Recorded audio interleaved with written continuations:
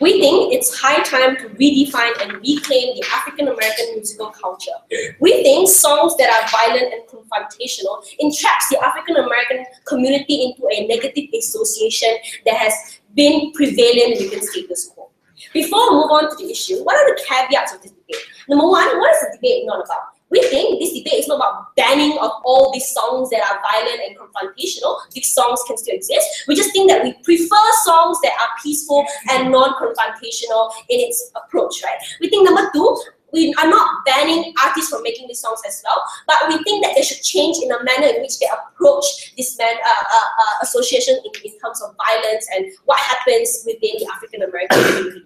But what is the debate about? We think that we need to assume that there is a predominant violent association within these songs that are very confrontational, right? Songs like NWA about like F the police and songs about IPDD or BF about Nation of Islam. We think that we need to assume that predominance of violence within that song and we need to change the association in which it happens. What are the contexts? Right? Let's start with what are our stance for opening government? We think number one, we need to redefine and reconstruct the African American musical culture that is very harmful, right? We think number one, we want to put them away from the entrenchment of this negative association. And number two, how this African American better their musical culture, because we think that music is very accessible, in which the association is attached to this community is very negative. So what are the contexts? Right? We think that firstly, number one, the hip hop movement started out in Southside Chicago and Bronx that was led by people like Dr. Dre, Ice Cube, Tupac, and NWA, like Ghetto Boys, right? We think that the hip hop movement I thought at that time was singing about things like anti-establishment, anti-police rhetorics, and predominant informal economy, right? I'll talk about you later. So what is the things that they were singing about, and what are songs that they were singing about, and then the lifestyle that they were having, right? We think they were singing a lot about hating the establishment because they were entrapped within systematically disenfranchised and discriminated by the predominantly white government. Number two, there was a lot of anti-police rhetoric, right? Even until now, songs about police brutality like NWA, after police. Number three, I think there was a lot of predominant informed economy that was also flourishing within those songs about drug trade, songs about violence, songs about gangs, and some even like songs like by Ghetto Boys, right? Or it feels really good to be a gangster. That was a song.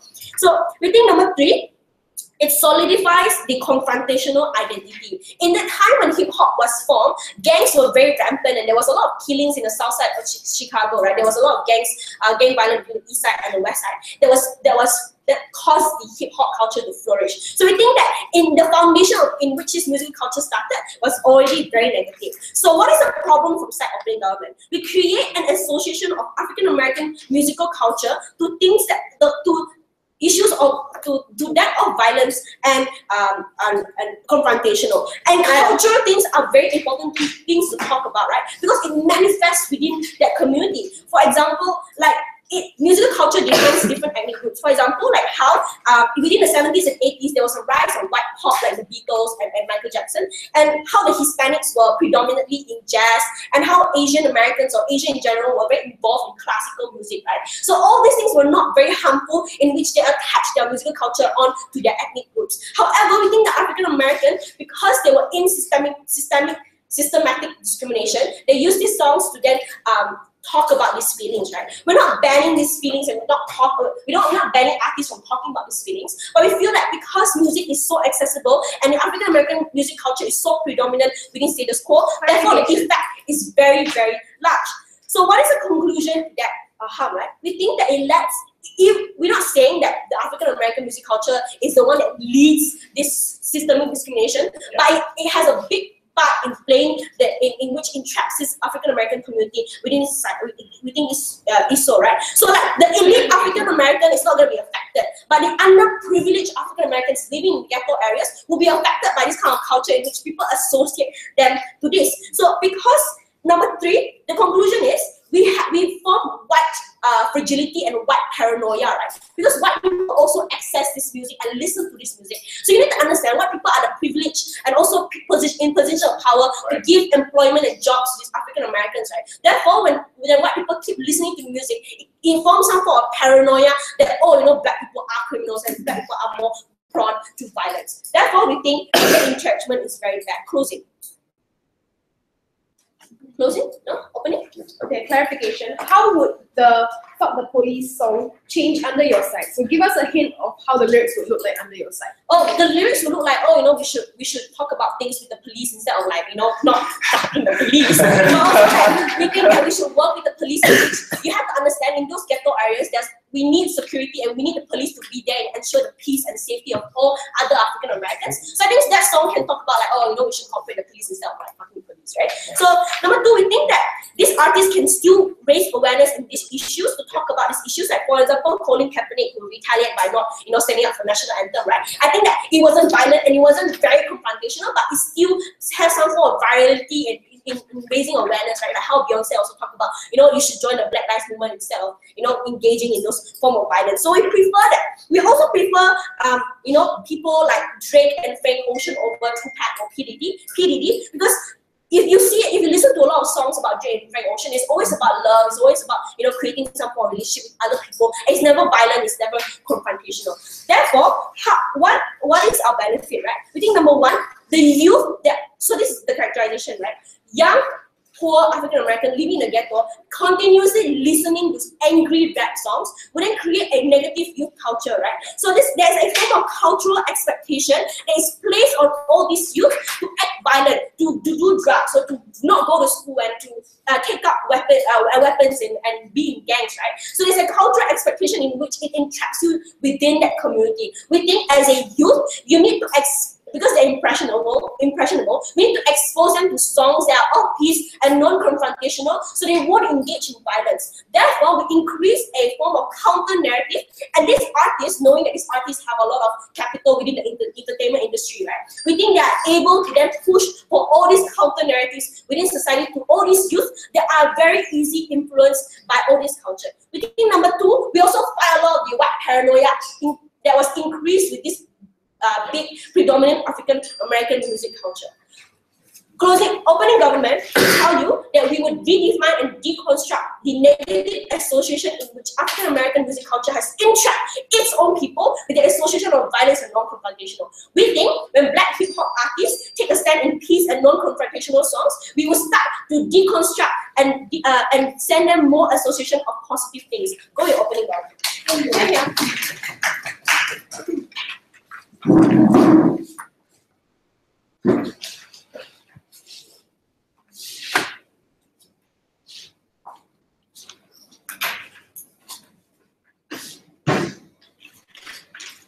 Right, thank the Prime Minister, and now invite the leader of the opposition to give us.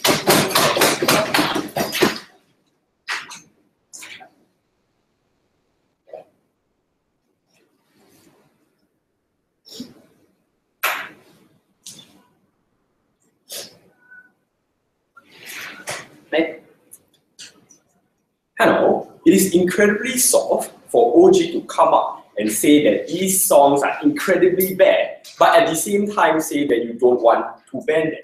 Because if you say that it's bad, but not bad enough to ban them, clearly you're conceding that on balance there are some sort of benefits that exist in the status quo, and you would also prefer that these songs exist within the status quo. We think that there's an incredibly tension coming straight from the stance of opening government. But we agree, the one analysis that she then took to you is that, look, we need to break this predominant violent association in the status quo between African Americans and violence. But look, why do white individuals right now in the status quo think African Americans are a threat? We think that it's incredibly varied, the reasons for doing so. Two, right? A, historical beliefs that basically think that because they descend from slaves are inherently more violent, that's why we think that African Americans, for example, are more violent. Or two, arbitrary association of violence to minorities by majority groups to justify their elitism and their belief that being born white is being born better. Or lastly, for example, the vast portrayals in TV shows, for example, of the the terrorists, for example, always being Islamic, or the mugger coming after them in New York, in the middle of New York City, is always African Americans are all far better examples of why people perceive African Americans to be violent. They didn't provide any mechanistic analysis beyond saying that, look, as long as it disappears, we think it's a good, The stance of OO today is we think that on the balance, we would prefer violent confrontation lyrics in more and more rap songs, right? We think Frank Sinatra can exist, but we would prefer songs to be about confrontation. Because look, what is fundamentally at the heart of the debate about race in America today? It's a simple question. Does racial discrimination in the modern world even exist? Many white people don't see the harm in stop and frisk policies because in their eyes, it is only meant to stop suspicious individuals from carrying guns. If you are not doing anything wrong, they say, the police will let you go. Literally Trump's words, for example, in the debate. Underlying this is the implicit trust amongst the white community that police treats members of all races equally. It is a trust that the black community does not share. How then do we solve this problem? We think songs are an excellent way to reach out to the white community about the realities of living while black in America. Why? Because these lyrics don't just advocate confrontation. They also paint the picture of why confrontation is even necessary. Look at Tupac, Shakur's change, right? Kill a nigga, cops give a damn about a Negro, kill a nigga, he a hero. We think, that through the uniquely popular vehicle of hip-hop, for example, you reach more people and you increase awareness around it about what is precisely to live while black in America among the white community in the US.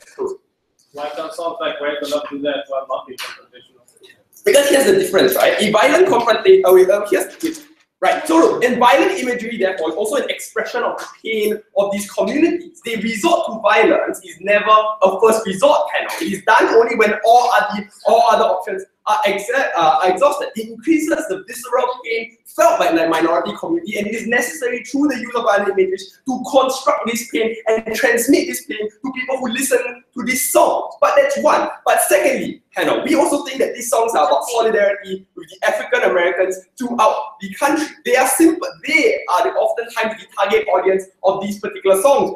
Why? Because they are sympathetic to the outrage that drives these violent impulses. Only they know the absurd indignity that black people have to appear as non-threatening as possible in public spaces or risk being shot. Only they know, for example, that to go out in a hoodie while cold might literally means a death sentence. We think that violence, therefore, is an incredible avenue of empowerment for these minority communities. Why? Because we think violent confrontation is fundamentally about a clash of indomitable wills. Neither are willing to give in, neither are willing to give up. Winning that confrontation is empowering to the extreme because it is a belief, even for a split second, that your problems can be solved by tapping your oppressors by two in the back of the head. Two in the back is the last avenue of empowerment often available to being African Americans, individuals within the status quo. Why then do you want to take this particular avenue of empowerment away from them? And they can't claim that, look, we are really,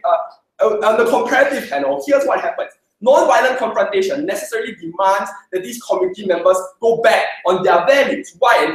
Probably because they're not empowering. Because A, to claim that the degree of oppression that they are facing now is not worthy of their violent outbursts is principally a disingenuous concession. But two, we think that submission to the narrative in the status quo that things are still okay, a narrative pushed forth, for example, by the white community within America, that that will cause less confrontation, is bad because this means that even your white communities acknowledge that, look, even your own songs sit down, think that this situation in the status quo is still okay. We don't think, in any way that is an outcome that we want to solve it. But lastly, we think that these songs are also often a call to arms. It is an increased popularity of the songs means that more African Americans are motivated to protest. Black Lives Matter, for example, plays changes like Tupac before their marches. It increases participation, which we think is fundamentally good. Why? Because increased participation simply means more political capital, because politicians start to pay attention. It is no coincidence, for example, it is only after the Black Lives Matter movement that was created that we are only now talking about police shooting, disproportionate use of force by police individuals upon the African American community. We think the comparative on their side is the usage of non-violent messages fundamentally creates less impetus for the African American communities themselves to come forward to these particular marches. We think that less participation conversely means that's true, right? Less attention, less political attention to create change. But lastly, we acknowledge, right? Let's say they, in the very worst case that they can characterize their harm. More and more people think the African American communities are violent. So what's the problem, panel? We think that their current state of existence is already one that's increasingly disgusting. Panel, we think that too often we do not realize the visceral harm that it is to exist as black. In America, for example, sure, we agree that more violence and more confrontation will occur. We are perfectly okay with that, because the stance of opposition is that there is a principal rationale for you to rebel. It is not wrong, for example, for you to rebel against a state that chains and shackles you to economic poverty. For all those reasons, we are proud to oppose.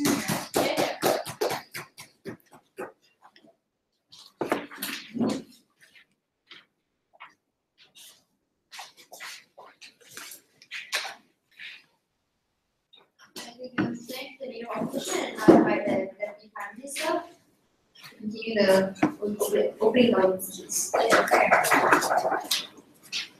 Sorry, I was doing this. Sorry. Panel adjudicators, in my speech, what I'm going to talk to you about is I'm going to compare the African American ethnic group in America to other successful ethnic groups in America, and why fundamentally, because the African Americans have been robbed of their own cultures or their own self-defining cultures, that they have been systematically disenfranchised compared to other ethnic groups such as Jewish Americans, Mormons, Cuban Americans, some of the highest earning minorities in America, how they have been able to formulate their own cultures and how they've done better than African Americans, and why we think this policy and open government is going to change that as well. I'm going to talk to you about three things in my speech. First, I'm going to bring back this idea about youth entrapment that Allie talked about, that was somewhat engaged with from Leader of Opposition, rather abhorrently, because I think literally the Leader of Opposition supported young Black Americans going onto the streets and putting their lives at risk, ladies and gentlemen. Secondly, I want to talk to you about reclaiming the African American identity. Thirdly, I want to talk to you about white paranoia and why that becomes worse in your side. Lastly, I want to talk about political traction and which side best does this. Before that, a few points of rebuttals, three in fact. First, they told us that white people are ignorant and they're unaware of the issues which face and plague the African American community. These songs help bring those things up. I think Allie made it really clear that on our side of the house, we're not stopping artists, or we still support artists talking about the issues that they face. For example, police brutality, for example, problems getting employment or housing or college scholarships, for example. And we think some artists still do this. Beyonce does this in the song Lemonade. She doesn't tell people to go on the street and like actively fight cops. She literally tells them to, for example, stand up for your rights, you know, at the same time respecting and loving other human beings, ladies and gentlemen. We think Frank Ocean still does this when he talks about, for example, how it's very hard to live in like underprivileged communities, but they don't actively advocate for violence. So we think we still get awareness on our side, but we really think that the concept of the retaliation that the white community has had is that before the 70s, if you notice, a lot of the anti-black sentiment in America was formulated around white supremacy, i.e. during like the civil rights movement, a lot of states refused, especially the southern states, the Bible Belt states, refused to like desegregate their schools, for example. So there was a lot of white supremacy. That was the dominant narrative. After the 70s, after the rise of hip-hop, after the riots that we saw in Southside Chicago and in the Bronx and Harlem, for example, when black hip-hop was resonating within these communities who were also like actively rioting against police, that narrative changes from one of white supremacy to that of black people are criminals and they're dangerous. So we would say that it's actively hip-hop which has changed the way in which African Americans are being discriminated, one from just being like white people are better, into that of which African Americans are criminals. Secondly, they told us issues need to be addressed. We told you that's not mutually exclusive. Lastly, they told you that violence is actually a last value of empowerment. We would say, to an extent, we would still kind of support this. We would say that, you know, artists should still like talk about self-defense. Obviously, Beyonce shouldn't say like, oh, if a cop is going to shoot you, just stand there, you know, and do nothing. Obviously, like we can still advocate for things like self-defense and self-protection, but we think this is a horrible narrative to tell young African Americans. This leads me to my first issue about youth empowerment. Allie told you that what happens is when you have, especially in underprivileged, poorer African American communities, these musical icons become like, you know, gospel truth. And they formulate cultures around these individuals. So what that means is, even within an African American neighborhood, black males and youths will tell each other, hey, why are you going to school? It's not cool. Why don't you have a gun? You should. Why aren't you helping me deal drugs? Why aren't you, for example, doing all this other stuff? Because they necessarily resonate with the cultures, the Tupac, the NWA, that the Bloods and the Crips set out for them, ladies and gentlemen. That's harmful, because what this means is an African-American youth who wants to actively study hard, or wants to rid himself of this and try to assimilate into culture, because that's their choice, and if that's how they better themselves, then they should have the choice to do that. But they can't, because they're trapped in these cultures that these musical icons, who by the way got shot dead, most of them long time ago, are not necessarily perpetuating. We think it's harmful to tell young African-American males and females to put their lives on the line just to advocate for some sort of change in the community. Oftentimes, this is going to target underprivileged communities. Obviously, rich artists like Childish Gambino isn't going to elite African-American families aren't going to be affected by this, but it's usually the underprivileged. So you are actively saying that underprivileged people should put their lives on the streets, put their lives on the line in order to advocate for change. Second, I want to talk about reclaiming African-American identity.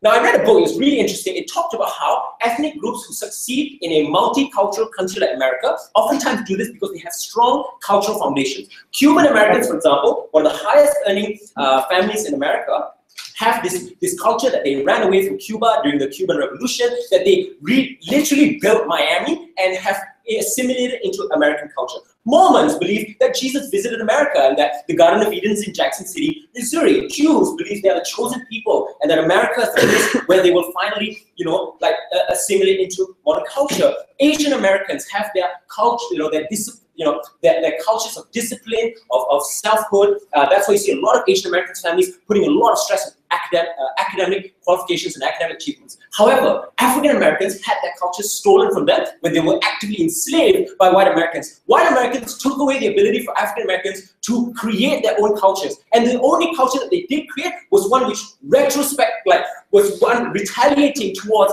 the white entrapment, ladies and gentlemen. We would say that African American artists today have a higher moral duty to reclaim that culture because they are able to. People like Childish Gambino, people like Frank Ocean, people like Beyonce, yes, we would argue, yes, they do come from slightly more privileged African-American backgrounds, but because they got there, because they beat the system, they should tell other people how they could beat the system too, not tell people to actually put their lives on the line just to get some sort of traction. Closing. No. So there's a bit of a tension here in your case. So how are you going to reclaim black culture and identity if you're still going to talk about all the poverty and violence and still want to talk about that, but just in a peaceful manner?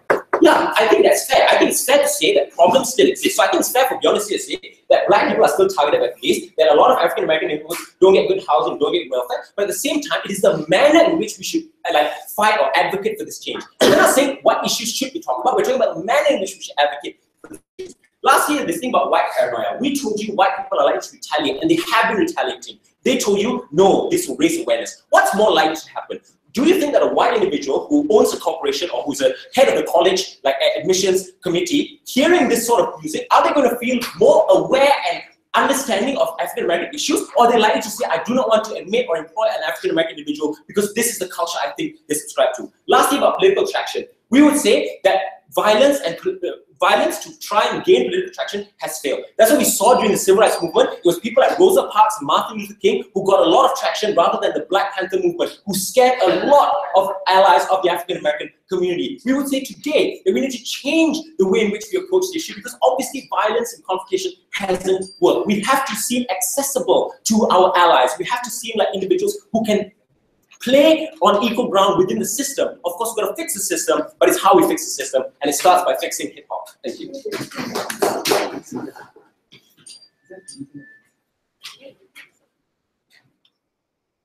Thank you, Deputy Prime Minister, and I invite the Deputy Leader of the Opposition to continue the opening of the session. Thank you.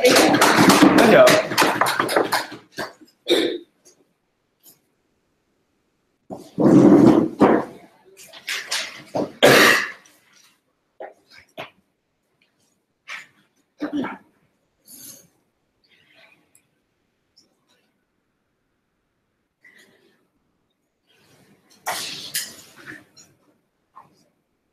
The current existence and lived experiences of African Americans is not just worthy of music like what government wanted to tell you about, but it's also worthy of anger. Denying the oppressed community the ability to feel or actualize certain emotions like anguish, anger, sadness, bitterness is what happens under their paradigm. And I'm going to explain why music is a source of escapism, especially for oppressed communities, and therefore whitewashing hip-hop like to serve the agenda of the majority is just something unthinkable, right? Let's look at what their only point was, right? We should not basically hip-hop traps Black communities with negative associations. First, we should not alter the direction of music lest we anger or upset the white man, right? Because first of all, they were never the main stakeholders in this debate itself. Hip-hop artists shouldn't be held ransom to what majority white people think. They should be thinking about who their target audience are. And we think that most listeners of hip-hop are members of the Black community, because hip-hop is not exactly mainstream. Mainstream hip-hop looks like Iggy Azalea, it looks like your Macklemore, right? Does not look like your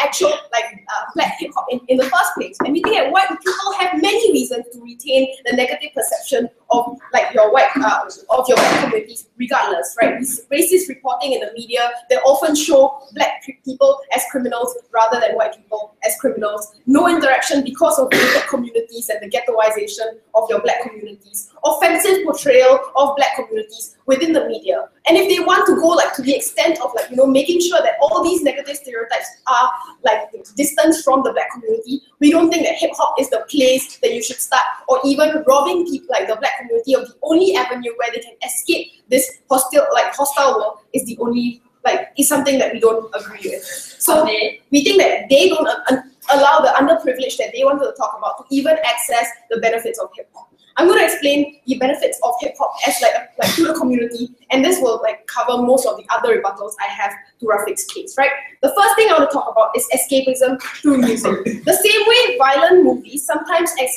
depict an imagery of violence that can give catharsis and relief to some viewers because of the nature of that violence. Think about Gone Girl and how much catharsis it gave to women who were victims of emotional abuse or mental abuse in the first place, right? Hip hop and Black culture is how for a few hours in a day, a person of Black origin can escape the hostile world that they live in.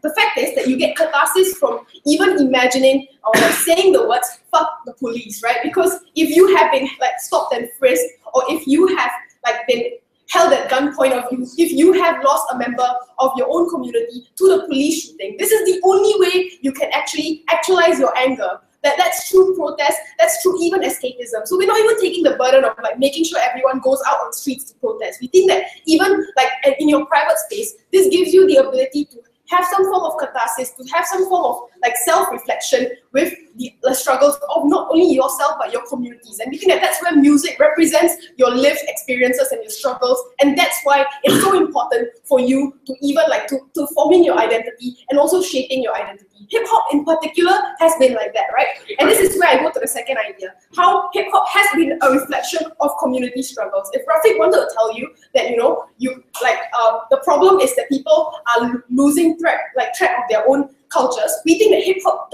what government does is actually forcefully assimilate the culture in the first place, right? Music and the celebration of their culture through dance was what got the Black community through slavery, Jim Crow, police brutality. Even until now, you still see elements of your African origins within these hip-hop cultures, within the dances, within rap music as well. And we think that they have dance-offs on the streets because it's the only source of happiness they get in an oppressive system that constantly targets them. Which is why what they are proposing is essentially whitewashing of hip-hop or any other form of African-American culture or tradition born out of rebellion. The essence of hip-hop was rebellion, and they are going to strip away the very rebellion that existed within hip-hop itself. We don't think that you preserve African-American culture, you erode it constantly. We think that that's something that's problematic. Closing. Hip-hop doesn't have a definitive culture. Rap literally just means rhythm and poetry.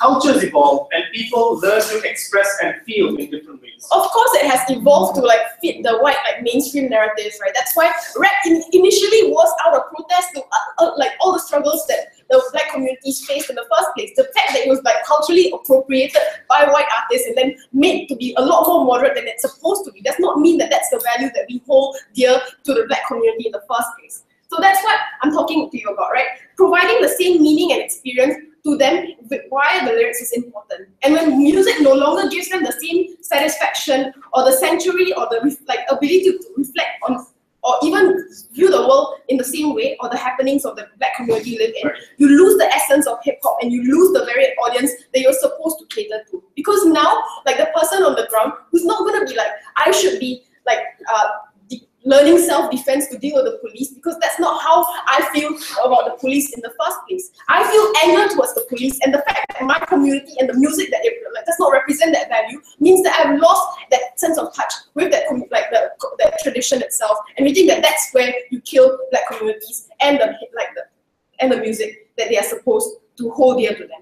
But lastly, let's look at the narrative impact, because the narrative impact that this the governments will have is one that is inherently disempowering, even if it may be well-meaning, right? Realize that music has real consequences on how we deal with issues and whether we even treat certain things as issues in the first place. Like, for example, if you have lyrics that lyrics can promote or empowering or disempowering narratives. For example, when Bloodlines was extremely controversial because it trivialized rape. And even though it may not have made people go out and rape, the fact is they contributed to a culture of ignorance, and that is the same thing that's going to happen under their side. Let's just listen to the kind of lyrics that Allie was talking about. It seems like the black people have to walk on eggshells to even exist in the community, when they should be actually openly talking about and reflecting their sentiments and their lived experiences. That's why we think ultimately what the narrative impact they bring is the great obedience and submission to a clearly oppressive system. And we think that that's something that does not happen in the true conception of hip-hop itself. If we think that hip-hop is supposed to be rebellion, even if it's for private catharsis, we think we achieve it better when hip-hop artists are not censoring themselves or they're censoring their actual thoughts and emotions for the betterment of a community that's not going to be empowered under their side. For all these reasons, very proud to propose.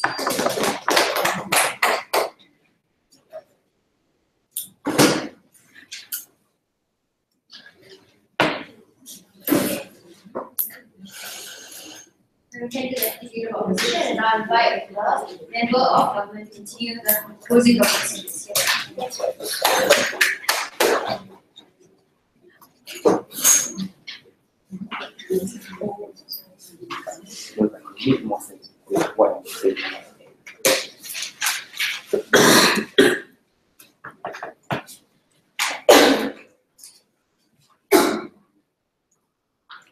Members of the floor, the great Kanye West once said, "Fuck the police, that's how I treat them. We buy our way out of jail, but we can't buy freedom."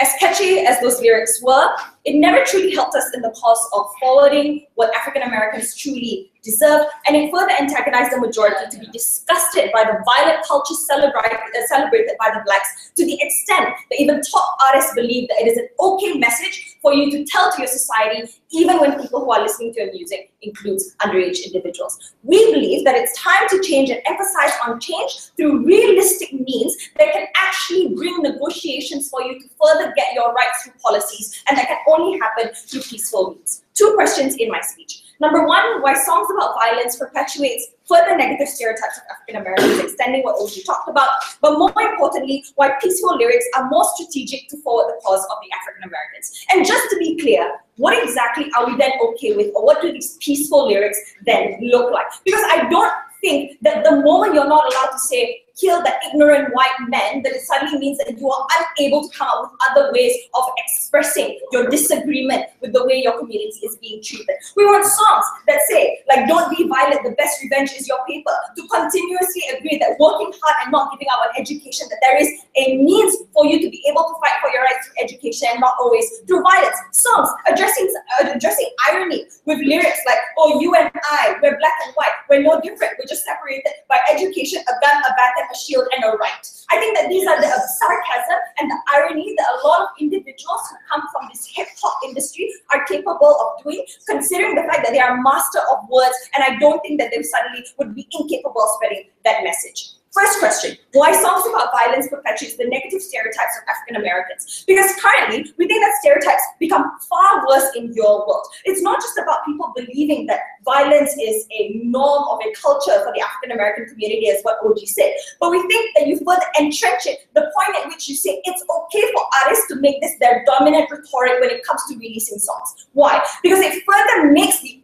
majority of individuals believe that violence is so entrenched within the culture and the norm of the African Americans that even when you are rich, that even when you are exposed to opportunity and you have a lot of networking, you still believe in violence. That's what it says. That it's not just talking about the African Americans who are poor, but even those who are rich still believe in this violence, and that's something that's bad. What we had for opening opposition was that, but it's good, right? We don't think that it's really that stereotypical because we're taking ownership over the song because it's a form of escapism. I think that number one, we have to acknowledge that your rhetoric, considering the fact that these violent lyrics become the dominant rhetoric within your music, it means that you trap other people to become slaves towards your message. Because not every African American out there wants to be violent and to assume otherwise is racist, right? We think that not everybody believes in your form of messaging, but because you're an artist, because this is the dominant lyrics that you perpetuate, people outside believe that that is your culture. That means your escapism of freedom of expression can take a backseat towards how your message actually traps other people who cannot opt out of the message that you are perpetuating. No. But secondly, I think that your experiences and your ability to self-actualize through your music is still possible, even if you don't say, fuck the police. So I think there needs to be a lot more nuance coming from that side of the house. Second question, and more importantly, why peaceful lyrics are strategic to forward their cause. Number one is because we believe that it's less confrontational, right? Because you're actually learning the language that makes negotiation more possible. You're saying that we have to walk like on eggshells and be very careful. I don't think that you have to be careful in terms of the cost. You can be very blunt about what you are not okay with. But I think removing violent messages in vacuum of saying you can shoot an ignorant man, or you can say fuck the white privilege and the white individuals that exist within the community to the extent where we should go out and harm them, is not something that is actually very good. It becomes more confrontational, right? We think that if these rappers are masters of words, they probably can still forward these causes without being as unnecessarily confrontational, right? They can still have that message. No, they can still spread that urgency. The fact that music a lot of the time is coupled with video clips to further elaborate or illustrate the sort of messages that you're trying to talk about. During interviews, when singles are released and when albums are released, these artists get questioned by the media. What was the message that you were trying to perpetuate through your album? Or what about this song? What was the message that you had? That gave the opportunity for also these hip-hop artists to say a lot of what they wanted to say without being pursued violent first. The problem why this can exist in your world, no, is because people already have a presumption of violence before they even get to ask that question. That means that when they ask you that question and when you answer, they're perceiving your answer through a veil of biasness of assuming that you're violent because of your initial thoughts. No, we want things to be less confrontational. It's good because it means that people on the other side are more likely to listen. They feel more sympathetic towards you. They feel that there is goodwill on your side to want to, that despite how horrible your community is being treated right now, that you're still capable of being reasonable and diplomatic in the way you achieve those rights. But secondly, we think that you also, no thank you, we make it easier for sympathetic white people to convince other white people because the racists now have less of an ability to confirm their biases in telling those sympathetic white people, why should you be sorry for them? Did you not see their lyrics? Did you not see what Kanye and Tupac said? And these are the most privileged of people in that group. Why should you back that up? What happens in your world? Hold on. It means that people are less willing to listen. The stereotype gets ingrained in their minds. People are pushed towards becoming more defensive, right? Like if somebody is confrontational to you, I highly doubt the white people are going to be like, okay, let me listen to you. They're going to start rationalizing the sort of radical thoughts that they have. Before I move on, closing. So confrontation isn't only about call for violence and things like that. So you also have to have a support, not support lyrics that are directly blaming things like the police or very, very anti-establishment lyrics. All right, thank you. There's a spectrum of confrontation, right?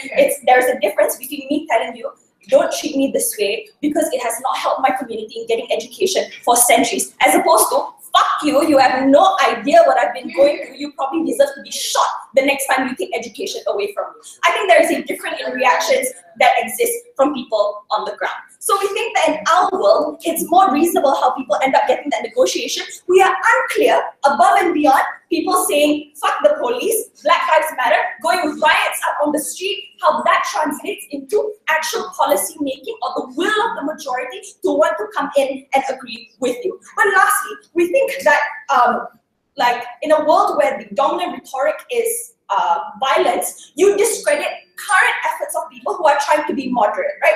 Because by association, people outside will say, why should I listen to you? Because if the majority of the people act in a violent manner, how do I know that you're just not angry enough, that you probably will be violent soon enough? The reason why all of this is important is because so long as you don't create some will and some strategic means to get the other side to negotiate, that's how long more you will probably get screwed within our society, and that's something you can't stand for. Thank you.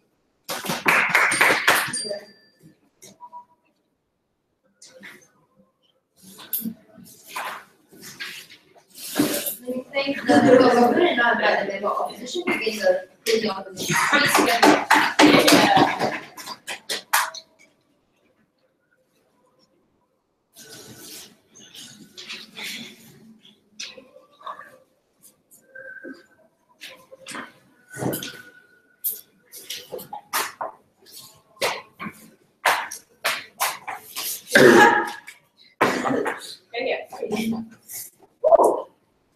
I've got 99 problems, and a large chunk of that is government bench. Because we were going to test from opposing opposition that hip-hop isn't just about rap and violence, it is also a way of life, ladies and gentlemen. Firstly, we would like to note the running away from this debate that the entirety of government seems to want to operate, because the emotion doesn't just require you to argue, let's remove violence. They have to defend the world when they can't argue any confrontational ideals, ladies and gentlemen, even conceding in that confrontation can come in many different ways. We think that, one, you don't always have to say fuck the police, but individuals should be allowed to call individuals out for police brutality, ladies and gentlemen. And non-confrontation means we'll never be able to do that, because there is a stark difference between the white man took away your rights versus perhaps our rights were taken away. Which one inspires a call to action and validates the individual's rights to be able to call for social justices? We think that closing opposition will be the team that will be able to do that.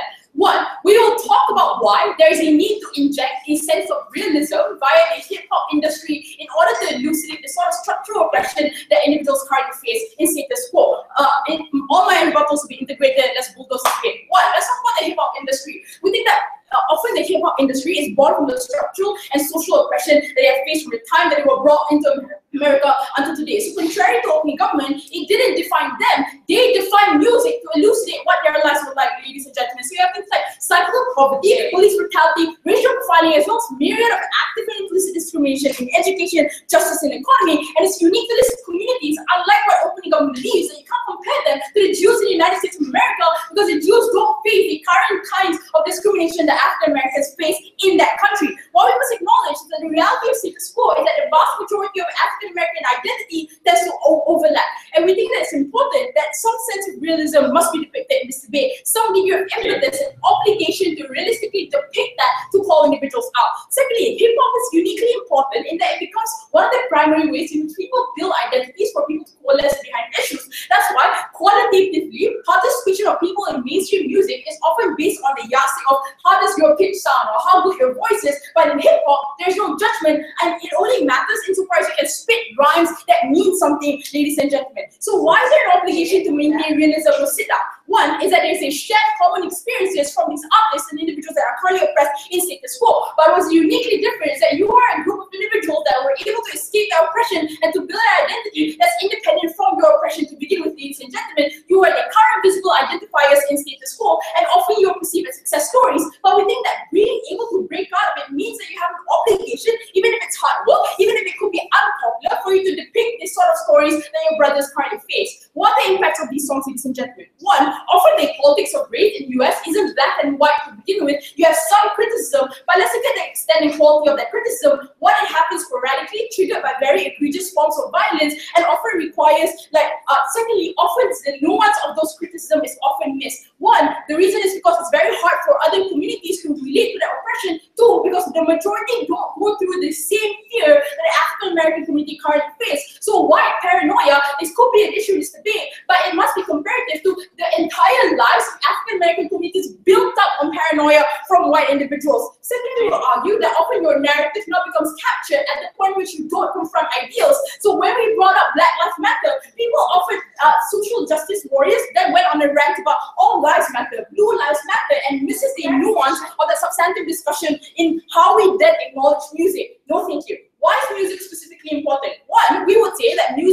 approachable in that people are able to adapt to music unlike any other language in status quo. So that's why white communities were initially attracted to the hip-hop industry because of the beats that they started with. That's why hip-hop became wildly popular, but they then moved on to internalizing the lyrics and the sentiment behind those lyrics because it's different than any other type of music, right? We don't think the larger majority of mainstream music often talks about things like love and heartbreak, and what is essentially unique to hip-hop industry is that it discusses primarily oppression. Sit down, guys, and Barack news.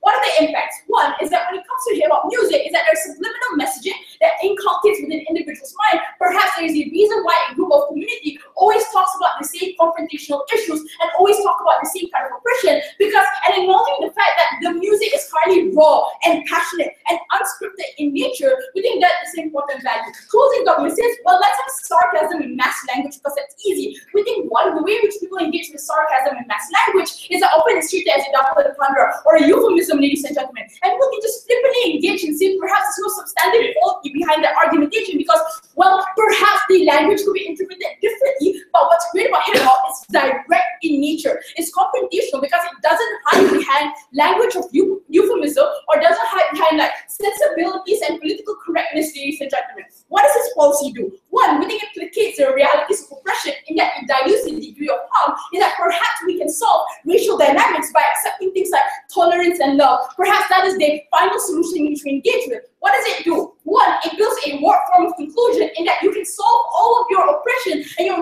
racial dynamics by being nice. Two, that people who have strong beliefs will change in that how they treat you, ladies and gentlemen. So we think what it does is that it inculcates a different form of tolerance in that like you tell African American communities you are supposed to just use tolerance as a form of acceptance. If you just tolerate each other, it's enough to placate all of your issues in status quo, ladies and gentlemen. As opposed to acknowledging racism, people don't even stop to consider whether they are currently oppressed to begin with, right? All those impressions of people that OG talked about are impacted as well. Go, OG. Okay, blues and jazz musicians like B.B. King and Billie Holiday were able to talk about poverty and sexism in the African American community. It was also along with the rise of the civil rights movement, and it got a lot of white allies. Do you think that's a better alternative? Yeah. Okay, one, we don't think it's just about white allies, but also allowing for people within the African American communities having a banner in which they can coalesce, right? Jazz music isn't as wildly popular as hip hop as it is in status quo because it pervades in every other aspect of your life, ladies and gentlemen. As opposed to, lastly, let's talk about discussion. We think that discussion becomes limited and substantive because often when you ask for your rights, you are told to check your privilege because past the point of tolerance and acceptance, there's nothing more you can ask for, ladies and gentlemen. We think this impacts political conversations in that people who are currently oppressed feel less entitled to their anger and their outrage, and it dilutes their ability to claim power in the sense of oppression that they currently face and how they materialize and express that oppression. It impacts social movements and they strengthen that message at the point in which you say that the way in which you deal with racial dynamics is to merely apply moral values like tolerance and acceptance, and that will deal with the decades upon decades of oppression that these communities currently face, ladies and gentlemen. And we think that's insufficient, especially in a world where racial politics targeting African American have not moved on. We don't think that government can run away from this debate and mask it behind euphemism very proud to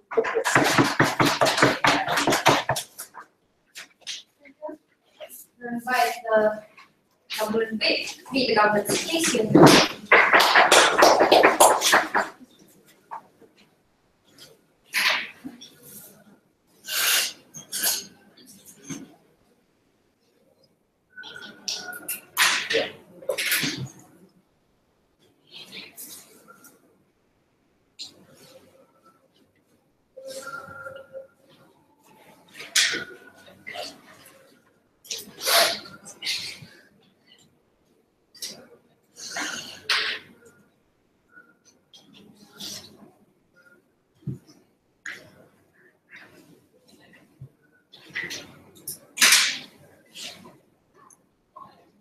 In order to talk about peace, you have to say why you want peace, and that includes highlighting the problems with war.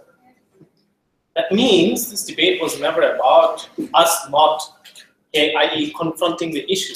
The word non-confrontational literally is about the strategy through which you identify and deal with those issues, right? That is why the song during the roll call was Black Eyed Peas, like what the song was, right?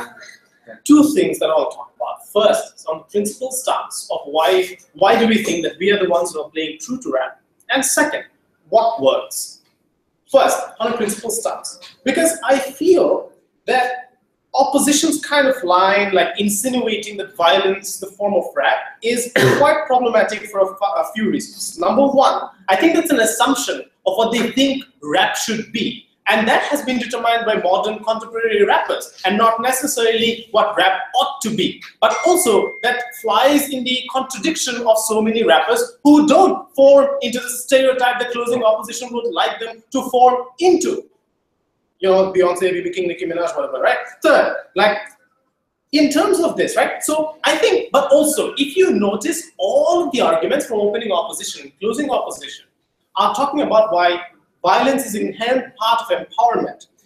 At best case scenario, that is an argument to say that these lyrics should include forms of violence. But at no point do they give reasons as to why we should not include lyrics about peace. And I think those are fundamentally different things to talk about in this debate. So they can talk about like violent, rap reaching out to a particular community, but why can't rap be sad about the state of affairs, and why can't that be a form of expression and a way in which people identify with it in modern society? So that's something that was their burden that they never ever took up. They never actually talked about the blood emotion. And that's my problem with this, right?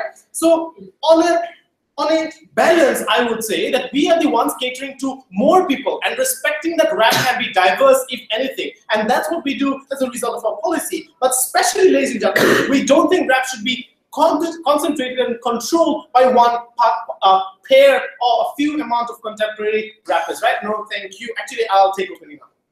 Okay, imagery is as important as a metaphor to show the depth of pain in your life, in your existence. And imagery will be the vehicle for encouraging resistance and resilience. If you prioritize this imagery to all other imageries, even for the catharsis of the person, why not?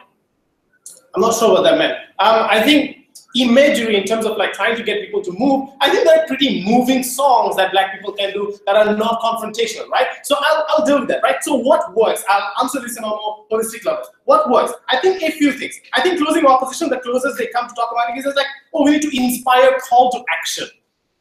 I think there are enough reasons to motivate people who are discriminated to be called to action, right? That's not the biggest priority in this debate. The more important thing is how do you reach out? So I'll preempt this, right? I assume opening opposition kind of wanted to hint that you can't create like traction in terms of like highlighting of issues. In fact, you can. We have had these songs that have highlighted these issues, but beyond that, non-confrontational approaches, Colin Kaepernick going ahead and sitting down during national anthem, non-violent approaches that can be controversial, that can be called, that can be like, you know, highlighted, right? Oscars, like Oscars So White hashtag, these are non-confrontational things that did it. Like now this like video of the hugger who went around, the Black person who went around hugging police officers in the middle of a protest. These are non-confrontational approaches which you can get attention in the sort of ways. And like Black Lives Matter, the initial days it was a peaceful protest in Ferguson. That's how the initial attention came to begin with, right? So we think all of these kinds of non-confrontational approaches can actually get you the attention that you want. The imagery argument doesn't really happen there. But in fact, what happens, ladies and gentlemen, is in fact we think that a couple of things happens. Number one, we told you on a psychological level why people are less likely to be able to react. And you can't run away from this debate. You need the buy-in of the majority, right?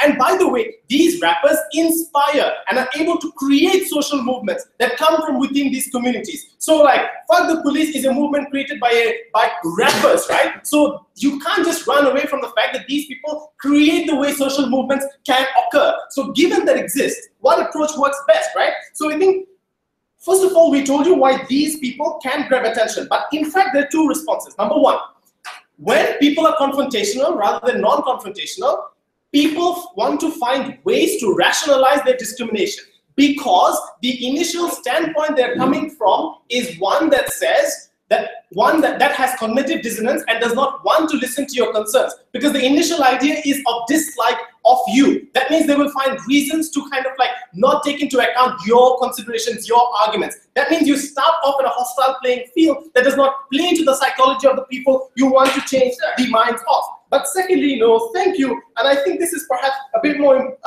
the second most important thing is this.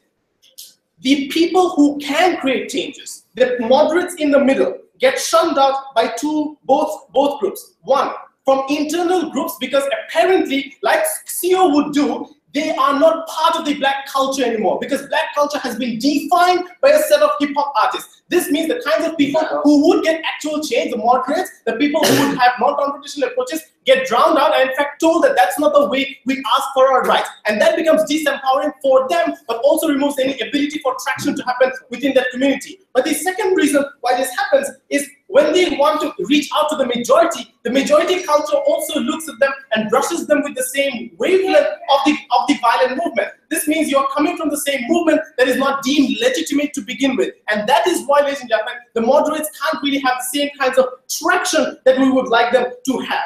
And in fact, if anything, this continuous form of violence and messaging has become boring. If anything, their continuous spreading of messaging has become such a constant that it no longer draws attention. That it is no longer a new thing for a rapper to say violent things for the rights of black people. This is why the Black Lives Matter, when it turned more violent, had reactions of all lives matter. Because people are just sick and tired of you trying to trying to do the same thing over and over again. It's become part of the plan. They just ridicule you with these kinds of things rather than responding to you in kind. The way to make them engage in constructive levels is to first not let them want to be in opposition to you right from the get-go. That's how human psychology works. That's how social movements can work.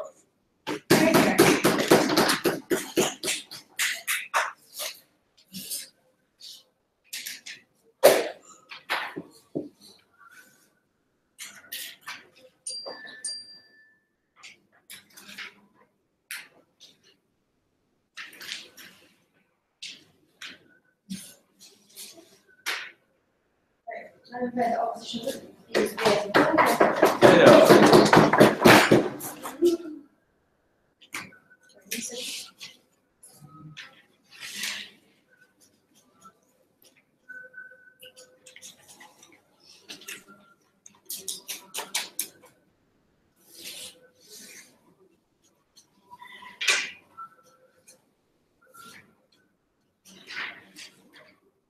Panel, I think the problem with government is that they try to achieve things like buy-in. They try to disassociate African Americans from notions of violence and things like that. We're not actually analyzing whether or not the distance was meaningful or whether or not the buy-in from the white majority was actually meaningful on your side. What does this mean? This means that if the buy-in on your side are non-confrontational in nature, means you don't force them to actually accept the depth of their fault and then the point or the magnitude of anger from the African American community. Why is this so important? Because Jay already told you, right? All of these things will be meaningless unless they're fully confronted with the many different narratives that exist. We told you that non-confrontational messages also mean that they cannot be doing things like directly blaming white allies for the reason of their oppression. That's how they get all the white buy-in on their side, so they claim. Or things like you cannot do all those things like blame directly the police for all the brutalities that happen on that side as well. Because all this anti-police and anti-white people sentiment will as well turn away all the white allies as they wanted to claim. So this means that all the white allies buy-in on their side are less meaningful because they will acknowledge that, right, there's some targeting of African Americans, but not acknowledge the depth of racism and the hatefulness that exists, which actually deals with the real anger of African Americans. So we see the integration and the conversation isn't effective on that side. We're very happy for hip-hop to always be a raw social criticism of the worst oppression that happens from African Americans. We think it should be able to remain raw because it's a true representative of how people feel about the way in which those things happen. Shutting out their real outrage means that you shut out the real legitimate outrage and feelings that they have. Why is this important? Because Jay told you that on our side, we actually create true empowerment and legitimacy of the pursuit of African American rights. Realize that this is a community who have been oppressed, neglected, and felt disentitled for many rights for many years. These are also some of the poorest of the communities. So in order for you to ensure that they feel a lot more enlightened and they're a lot more empowered with their rights, or feel like they're entitled to the anger that they have, means that you need to allow for a lot of stronger message on their side as well. So that means that messages like "fuck the white person," it was always their fault, allows them to internalize the fact that the reason why they're in cyclical poverty wasn't their fault and wasn't because they were lazy, but largely because of the oppression of the white majority to begin with. Only strong messages like this will appeal towards their anger and uplift them and truly empower them. Why is this important? Because we equally need African Americans to feel entitled to their rights, for them to pursue their rights as well. On their side, they never tell us the appeal of their very, very sarcastic lyrics or the appeal of their really, really sad lyrics, because those sad lyrics don't empower individuals, only make you come into terms with the oppression that you have and make you realize, okay, I am oppressed, but don't empower the same feeling of outrage that channels you towards changes and policy changes that we want on our side. Only we create those necessary discourse and necessary messages to empower the birth of social movements. Like they assume that social movements come out of nowhere and come out, the reason why they came out was just very, very happy. Suddenly they feel one day that they need a social movement. All those things come from genuine outrage that people have, that we think are only created through the empowerment of the community, through channeling their root through outrage. We think that's the only way we do that. No, thank you.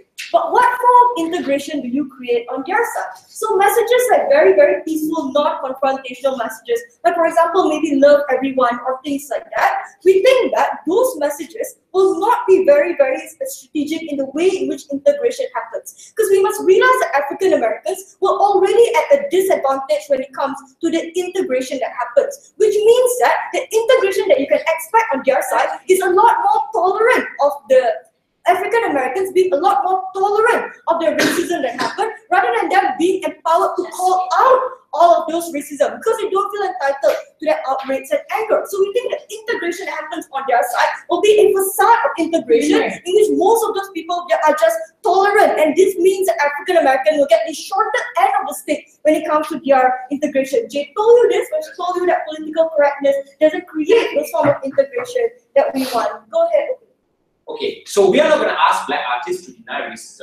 And we understand that people need an outlet to vent and to feel outraged. But don't you think, Jasmine, it's dangerous when this outrage becomes a culture and an expectation which traps individuals into acting that way? No. So what do we think happens on our side? We think only that outrage is the only ability for them to feel empowered in order to fight for all of their rights, because they weren't able to prove to us, absent of that outrage, that people will go to the streets, that people will actually feel empowered to fight for their rights. You have every other people be placated and feel that they don't have to confront all their rights and they are not entitled to fight the white majority. We don't think they will. You need to prove us the counterfactual as well. But secondly, we also think that it's important to note what OG had in this debate, right? So OG first had a very, very conflicting case in which they want to redefine the way in which culture works by disengaging people from violence, but later on that second speaker suddenly want to embrace that violence and still talk about it as well. We don't think that they're able to disassociate violence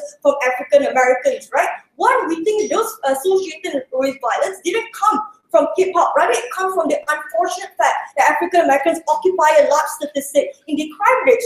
But uniquely, hip-hop culture criticizes that in the most raw manner that tells you that it wasn't their fault. All those lyrics like fuck the government or things like that create a strong message to show that they weren't responsible for the high crime rates, or they weren't responsible for the positions that they are in today, that truly creates actual sympathy for their cause as well. We need society to realize that they don't deserve to be in this position, and we think other than a strong message, you won't be able to convince anyone that they deserve anything more than what they have right now. So any buy-in that you have wouldn't be effective if people don't believe in that, in what happens there, right? So we told you very exclusively from Jay's speech the unique role in which hip-hop had in societal criticism and why it's really important in upholding social justice and in order to ensure that social movements are able to be more legitimized in the manner in which they confront those issues. We think it's better if we have people empowering the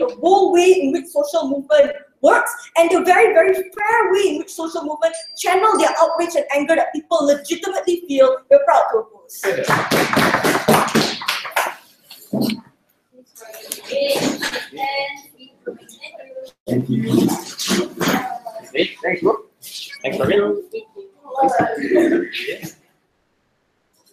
nahak dengan 3 kali.